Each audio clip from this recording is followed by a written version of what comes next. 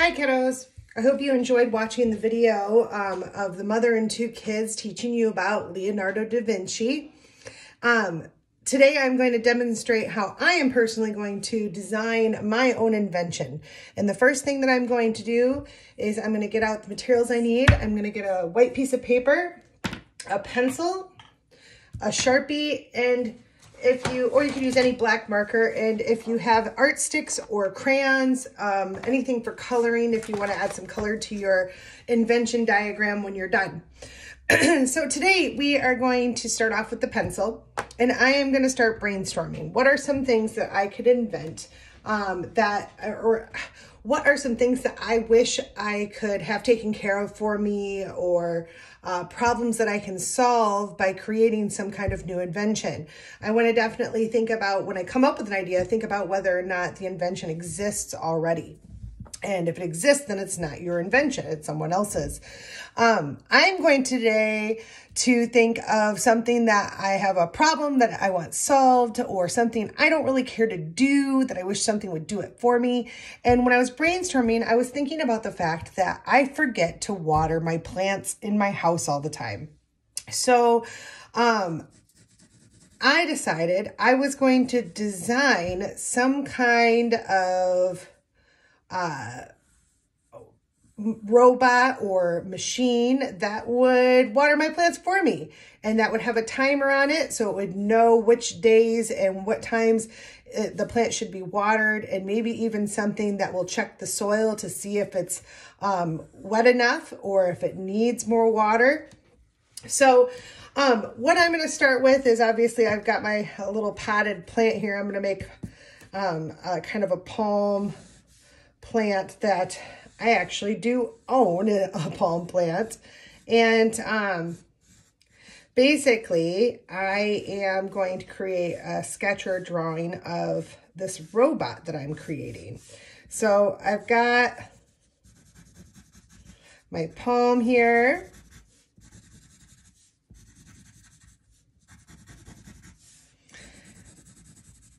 And whatever other little plants I might have in my house.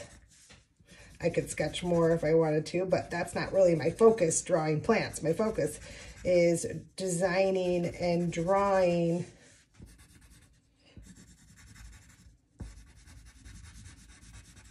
my robot. So I'm going to think about my robot. What would it look like? I think it's definitely going to have a little bit of height to it so it can reach the top of the pot. And I'm thinking I'm going to make it kind of a round or cylinder shape. I know it's going to definitely need to be on some kind of wheels so it can roll across the floor and go wherever it needs to go to water my plants in the house. I think that it will have some kind of spout that comes out where the water would come out.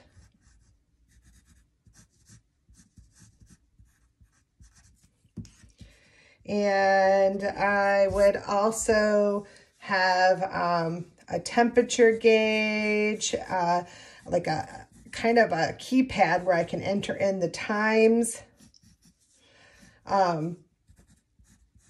that I want plants watered.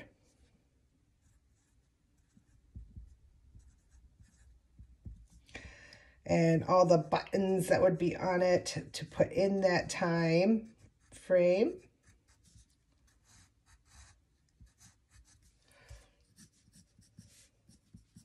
I also think I will have some kind of testing stick that would come out and check the temperature, or not the temperature, whether or not my soil is moist or not.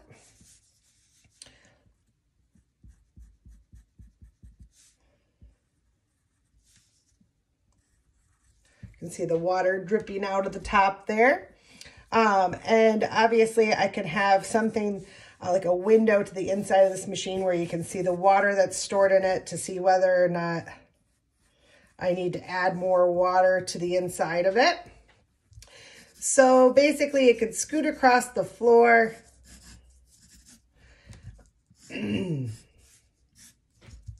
And I got to come up with a fun name for this machine. And I did it in pencil first, just in case I want to erase anything on it later. And the kind of cool part is it's a cylinder, so if I wanted to, I could shade it the way we learned how to shade cylinders to make it look more three-dimensional.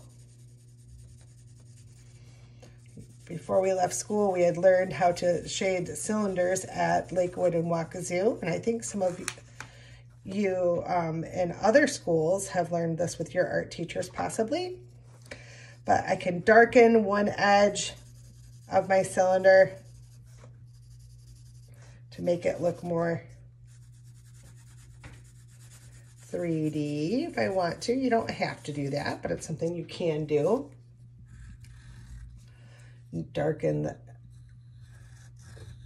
the edge here. And I could definitely use a ruler if I wanted to get these straight edges, or anything that I could use for a straight edge. And then, boys and girls, I want to kind of point out what the different items do.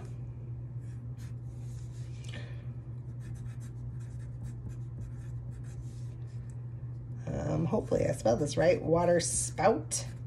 And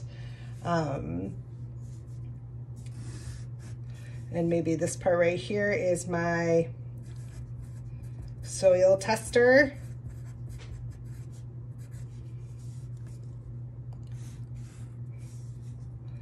H2O, which means water, H, water compartment.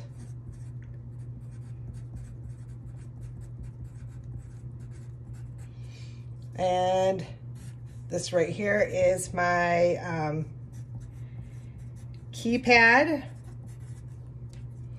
and timer. And then I want to definitely come up with a name for this machine. I'm kind of brainstorming. I guess I could call it the water machine. I could call it the plant survivor machine. Let me think, the water memory. I'm trying to think of some fun ideas here. What if I called it the plant saver? So now I'm going to make a little title for it up here. Plant saver.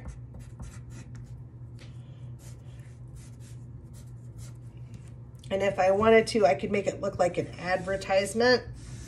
Make a border around it if I wanted to.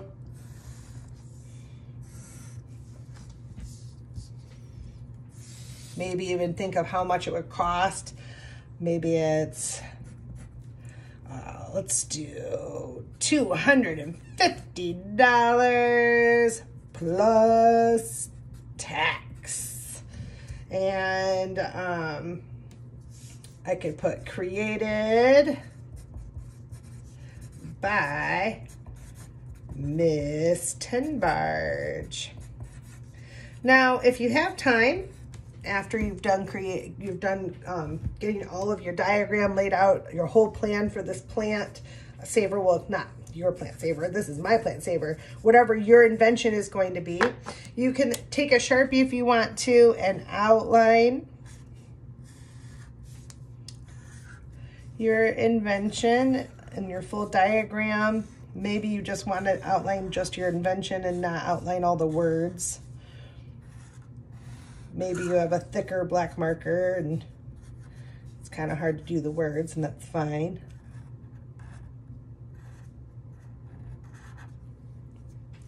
I just thought about this. I probably need some kind of opening at the top where I can pour the water in.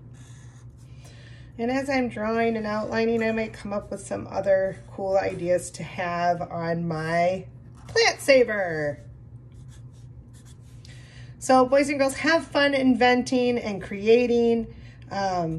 Obviously, everyone's ideas are going to be outside the box, thinking outside the box, and everybody is going to come up with something fun and unique. A great place to share these awesome ideas will be on our West Ottawa Elementary Art Instagram page called WOL art. I'll put it right up here in the corner so you can see it. Whoa, L art, and you can connect it to that page with hashtag WhoaLArt. We'd love for you to share your inventions on there so we can see what all of you have created, and I hope you have fun creating your invention.